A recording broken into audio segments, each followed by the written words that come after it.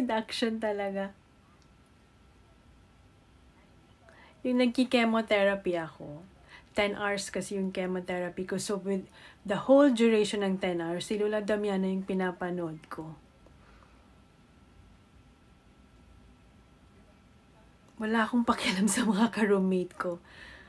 As in, tumatawa talaga ako ng malakas. Tapos, naka-headset ako. So, hindi ko alam ng lakas na pala ng tawa ko.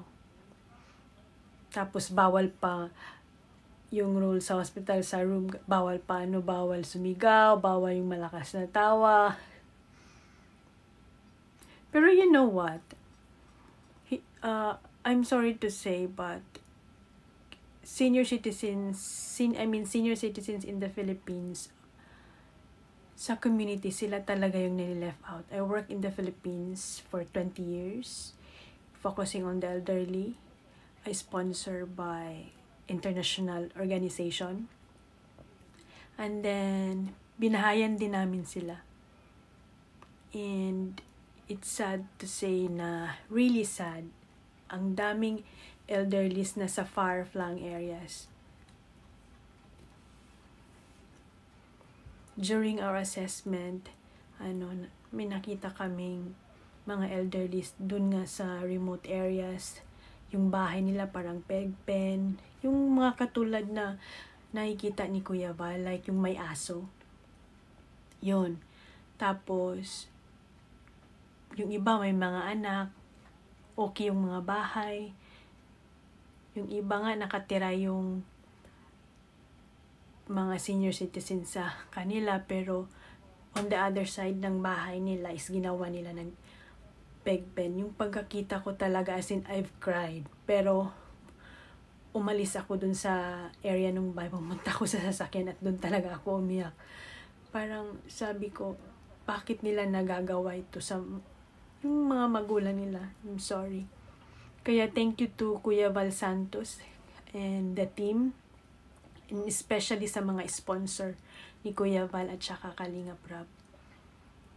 As in, kudos to you guys.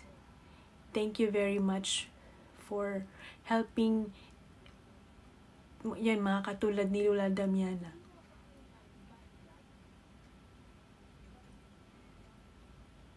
Ele Esperanza. Si Princesa Damiana. Ay, you make me laugh out so loud, Lola.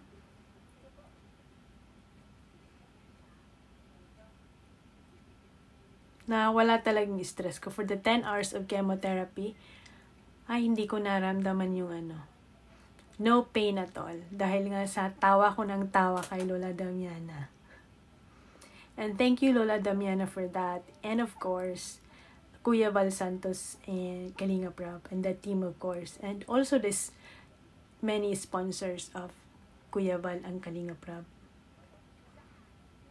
Salamat po sa inyo.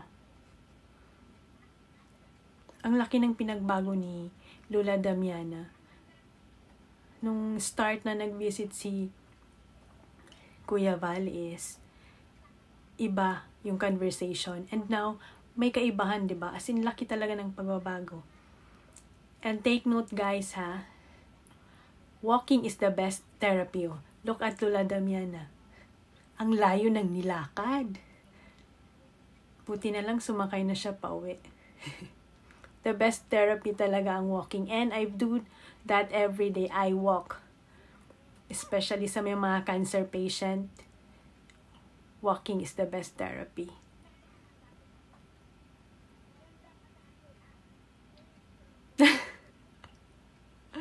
Hala kayo, hala.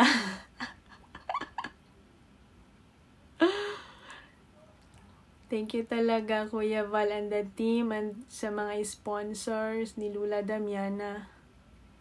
Okay na yung bahay niya soon.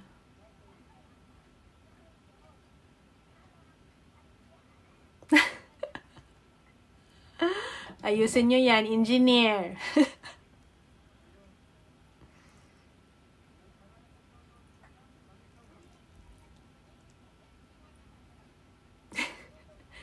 I watched the live kanina ni Kuya Val Santos talaga. Buksan nyo ang gate. Ganon. Ay, Lola. I love you, Lola Damiana. God bless po, Lola. Keep safe always pag naglalakad. And sa kina Kuya Val, Kalinga Prab, and the team, please keep safe po kayo. Lalo na sa panahon ngayon. Ingat po kayo lagi and God bless to all. And to all the sponsors, thank you so much and pagpatuloy niyo po yan.